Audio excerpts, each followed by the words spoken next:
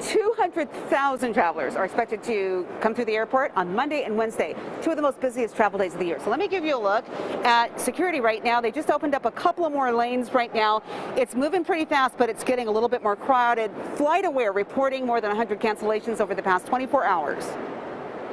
Very busy though, more than I expected. It's a strategy, flying on the holiday or the day after. It was full. While this isn't the busiest travel day, flight cancellations were an issue for some. I'm so excited to get home, and then when it gets canceled, it's the worst feeling. Nearly 3 million passengers expected to travel through DIA between December 20th and January 3rd. That's about 5% fewer than the same period in 2019. Between 60 and 70,000 passengers will go through TSA checkpoints, many getting through at a decent pace. I feel lucky. But travel experts say leave early to avoid traffic issues and long lines at the baggage counter, in the airport, and on the plane.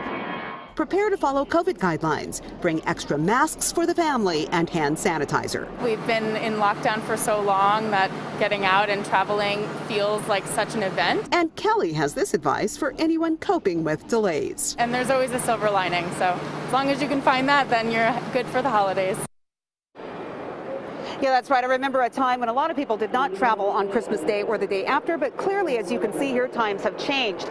Now, travel experts advise that you check your airline's website to keep an eye on any delays or changes for your departure or arrival.